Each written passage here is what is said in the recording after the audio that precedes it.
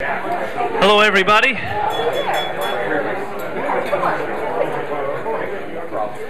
Okay, before we get started tonight, we have a couple housekeeping items. First of all, we have among us a very studious attendee who took copious notes down at the first session, which I'm very grateful for, but left them behind. Is this anybody's set of notes? Oh! To the Consul General.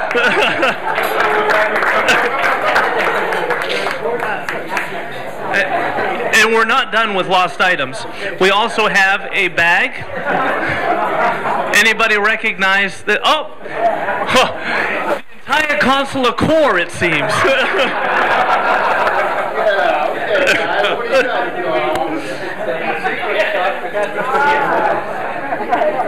And we have two more items. A fabulous scarf. Does this look... Oh! And the Federal Reserve, Richard. People say all that black and gray. Oh, we'll get you one. And last but not least, I bid $40. it looks like a woman's sweater, black sweater. Oh, and Michelle Simos. Terrific. Well, now that we got that going, I just want to take this opportunity to welcome you all again, and to really thank you for joining us. Though it is a remarkable location, and I particularly like it best in the winter when it's quiet and peaceful, I do realize that Chatham is far away from Boston, and this is a long, almost basically 24-hour program. So I'm.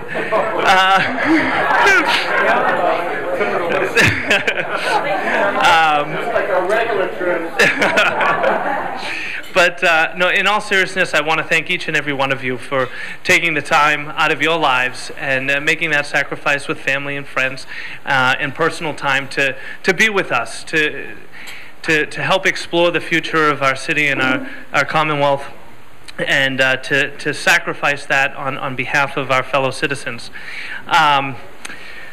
We really are thrilled to have you here and excited for the great day we have planned tomorrow. I'm particularly pleased with the discussion I expect we're going to have around some issues that I believe to be innovative, exciting, and a huge opportunity for Massachusetts and the Boston area.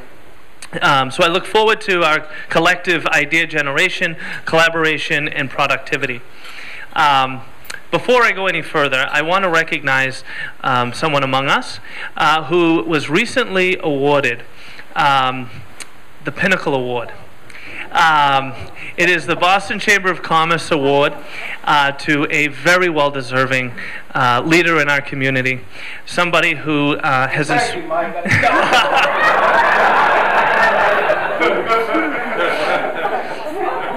Somebody who is recognized for her leadership.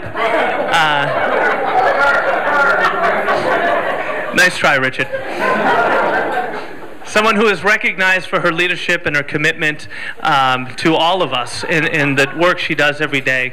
What I don't think is a part, what I know is not necessarily a part of the criteria for the Pinnacle Award, but I think certainly for Sue, supersedes all else for which she was deservingly rewarded, is her ability to inspire so many others. So, Sue, thank you so much and congratulations.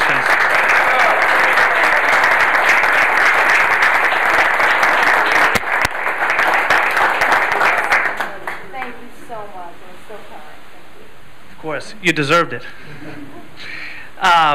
Now it's my opportunity to introduce our featured speakers for this evening. I'm very excited to have with us representatives from both the Boston and Cambridge City Councils here tonight. Yes, they can occupy the same space at the same time. As many of you know, the goals of the World Class Cities Partnership, or one of the goals of the World Class Cities Partnership, is to bring cities together. We tend to focus internationally, however, we also recognize the need to do that right here at home. So it has been our great pleasure to work with Councilors Jackson and Cheung from Cambridge and Boston in helping us to achieve a collaborative spirit between these two cities. I now have the pleasure of introducing them both, my friends, my comrades. Both are inspirational public servants, visionaries, and leaders. So first, Councillor Leland, who says it can't be done, Cheung, who has brought more youth, more vibrancy, more diversity, more data-driven analysis, which I particularly appreciate, and more collaboration to the Cambridge City Council. He has been a fabulous partner, a great friend, and a true leader. He's done all this, by the way, while completing his MBA/MPA at Harvard and MIT, while running for re-election, getting involved in a leadership role at the National League of Cities, and continuing his commitment to break the barriers between Boston and Cambridge. Second, we have Councillor Tito, the smooth operator Jackson. When my brother from another mother joined the City Council, we all knew that that institution would never be the same. Tito has used his smooth power of his passion, his presence, and his parties to ignite a fire of civic engagement in young people in his district and across the city. Just last week, it was announced that Tito had been successful in creating the new Boston City Council Committee on Global Opportunities, Innovation, and Technology. And his vision for a 21st century city, his commitment to the work we do together, and his love of Boston and all of Massachusetts makes me proud to call him my District 7 City Councilor and my friend. With that, please welcome Leland, who says that can't be done, Cheung, and Tito, the smooth operator, Jackson.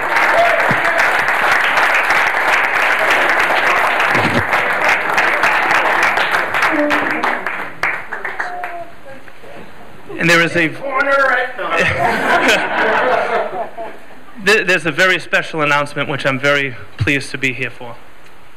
Thank you so much. Let's give it up one more time for Mike Lake and the World Class Cities Partnership.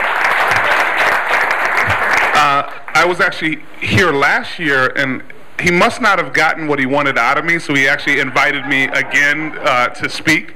But again, I'm very, very pleased at what the World Class City Partnership has done, is doing, and it's just really raising the roof, we can relative to bringing people together and also dealing with something that we don't usually do well in government, which is saying that we actually don't have all of the best ideas, that we don't have a monopoly on all of the best ideas, and that we can work together as a community, as really a global community, to bring best ideas to the table, to share those ideas, and to provide vitality and economic wealth, as well as turning things around for everybody. So I just want to, again, let's give it up one more time for Mike Lake. Oh, the announcement? Oh, I'm sorry, that's why he's still standing here. Okay. We would like to announce that this is groundbreaking because we're doing it together. The Boston City Council and the Cambridge City Council will meet in joint session to look at the issue of talent retention in and around the greater Boston area. And we will do this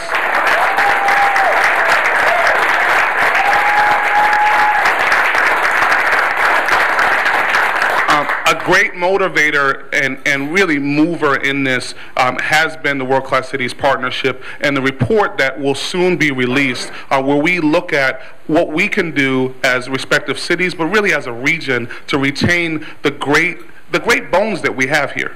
We, unlike lots of other places in the country, we have all of these things that are here, and we want to make sure that we continue to cultivate our talent and really get our fair share and yield of the great and bright minds that move through here. So I think, and again, we would not be here had it not been for the World Class Cities Partnership, and they were integral in pulling this together. So let's give it up one more time for Mike.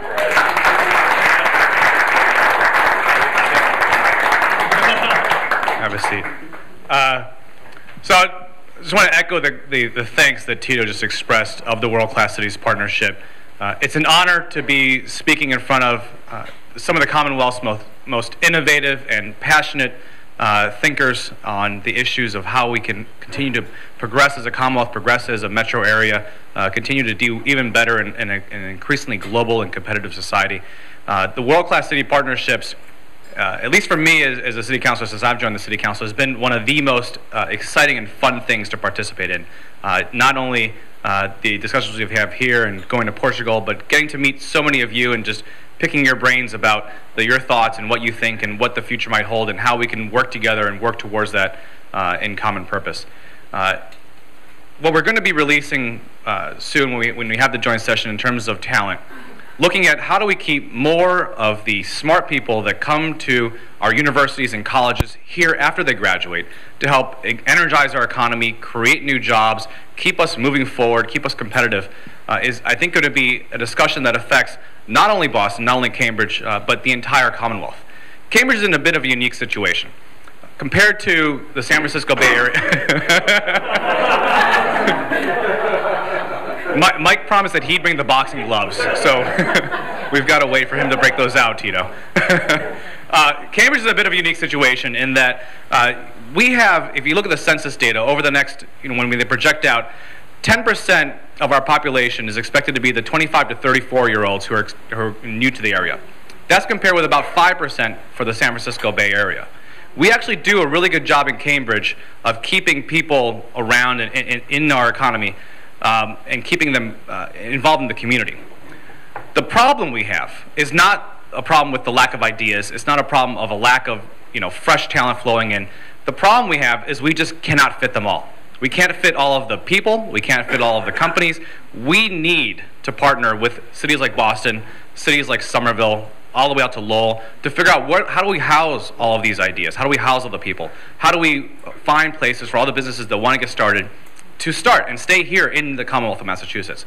And I think that's what is going to be really exciting about not only the report, not only the insight that Mike Lake and the team at Northeastern has come up with, but how do we turn that into action so we can make a stronger Commonwealth, not just for Boston, not just for Cambridge, but for all of us. And I think the other aspect there is when we look at Silicon Valley, we're actually looking at a region. We're not actually looking at individual municipalities. And those municipalities work together in a way, and it's not a loss if a company moves across the bridge. And in fact, it's actually, we're a lot closer than the folks are in Silicon Valley. Boston actually is one of the youngest cities in the country. 1/3 of our residents are actually aged 20 to 35.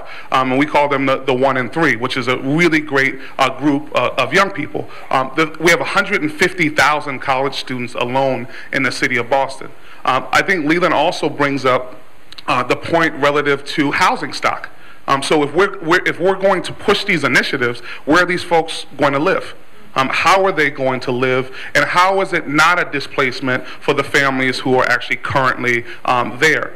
In addition, transportation infrastructure is one of the things that is very important, and we've heard a little bit about transportation infrastructure this week with the release of some of the budget initiatives and how we actually begin to shore up the future of transportation in the state of Massachusetts rather than plugging the holes with one finger each year.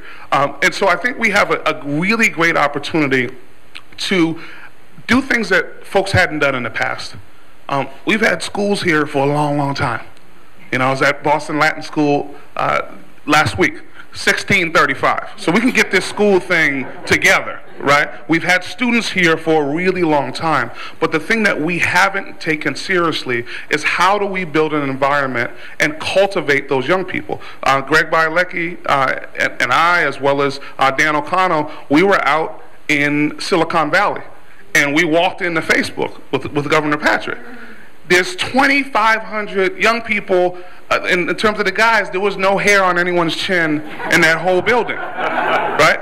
And we lost that opportunity for $400,000 And that young man not being able to connect with the right folks, some of the folks in this room, and to plant that talent that's here. And the last note I'll make is that we actually subsidize in our municipalities all of the colleges and universities because we have a payment in lieu of tax program. Which means that colleges don't pay the same tax rate that you would pay at your home. And I actually, there are amenities, and I think that's a good thing. But we want to make sure that when we put that, when we put those dollars in, that we actually get the proper yield on the other end. But I'm very, very pleased to be able to work with Leland.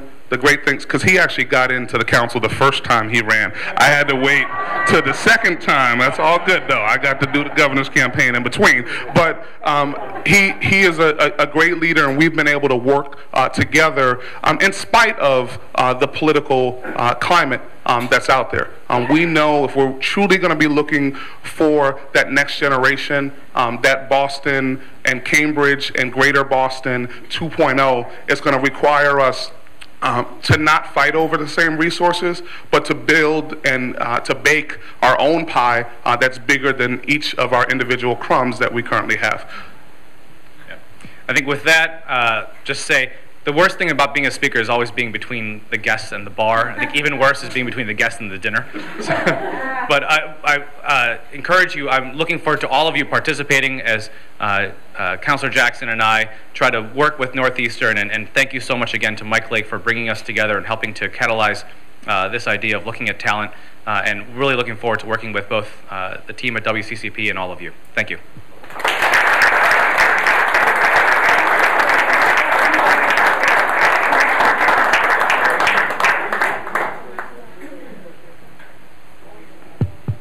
Well, thank you, counselors. You can see why I have such great fun working with them, right?